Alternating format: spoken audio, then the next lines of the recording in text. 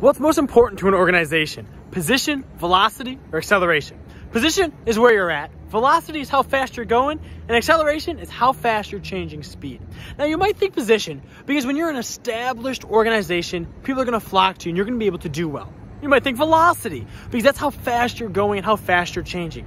But really, because we're all playing an infinite game, because it's our goal to perpetuate our organizations and keep growing, acceleration is the most important. And that's how fast you're changing your rate of growth. And what that means in terms of the American Society of Mechanical Engineers is that we've had some great velocity and that we're changing pretty rapidly, but we're always changing what we're changing.